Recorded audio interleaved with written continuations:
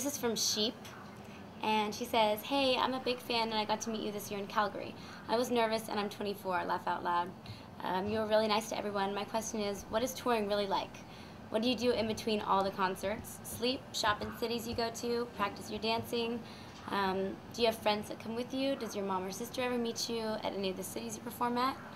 Anything that has to do with that would be fun to hear about. Thanks." Okay, that's like 5 questions, but I guess I do love touring, and everything about it is different than normal life. You know, you're living on a bus and you see the same people every day, so you really become like a family with your crew and your dancers and your band and just people that travel with you every day. And it's really an exciting life, and it's also a really stressful life. And I do get a lot of sleep when I'm not performing, and it's nice because my day doesn't start till later, so I get to sleep in.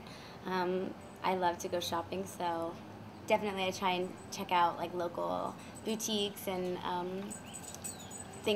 designers from that city. And this tour was the first tour where I really started dancing, like choreographed dancing. So I did call on my dancers a lot to meet me on like our off day or something to go over dance moves, or just try and keep it fresh in my mind so I wouldn't forget. And my mom and sister do come to see me, and sometimes friends, not as much as they used to, just because they're used to it, and it's really hectic. But every once in a while, they'll come and meet me for a few days. And I think I pretty much answered all your questions.